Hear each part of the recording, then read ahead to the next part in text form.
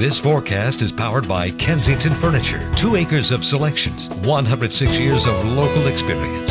Hey, good afternoon, South Jersey. Welcome to your lunchtime forecast. I'm Nor'easter Nick. It is cloudy, it is dull, it is blah outside overall.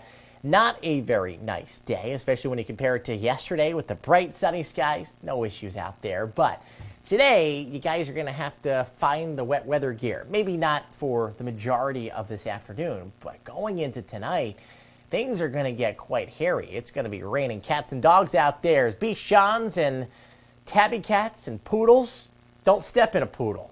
I cracked myself up. 46 degrees in New York right now, 40 for Washington, 49 in Memphis, 42 in Atlanta, 58 down in New Orleans. We're going to start to tap into some of those warmer temperatures late tonight, going into tomorrow as we're going to climb into the 50s. We could get well into the 50s tomorrow morning. 52 in Mays Landing right now, 51 in Hamilton, 51 in Millville, 52 for Fortescue, and 52s dotting the coastline from Cape May up to the Atlantic City area. Winds still are not that big of an issue. Could get these gusts to 15 or 20 miles an hour at the coast as our low begins to intensify, but it's not going to be a major wind maker at all, so you don't have to worry about really tying things down later tonight. You could get some gusts at the coast to 15 or 20 miles an hour, but that's just about it. All right, let's time out the rain for you. A couple spritz or sprinkles possible this afternoon, but generally we're dry. We're just looking at the cloudy skies overhead as the system approaches Maryland, excuse me, and Virginia. We're going to start to see some of these showers become a little bit more widespread late in the afternoon, early evening, and then tonight is when you start to see those brighter echoes show up on our radar, and that's going to bring the heavy rain with it. By tomorrow morning, that low is up to our north and west. You're starting to dry out for much of the area.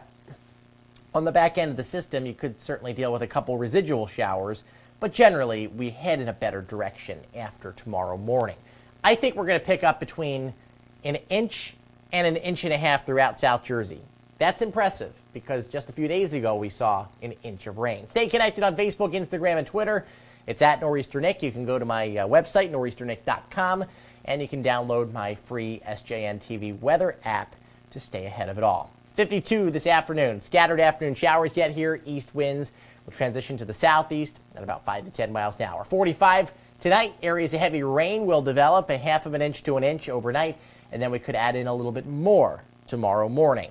57 on your Saturday morning, rain drying out in the afternoon, and then we are looking better overall for your Sunday, for your football games. Partly sunny around 50. Another storm system eyes up our region for Monday, and if it gets here at the same time as the cold air lingering, you could see a transition from a wintry mix, some snow showers, over to that plain old rain coming in early Tuesday morning, and then the temperatures come back down after that.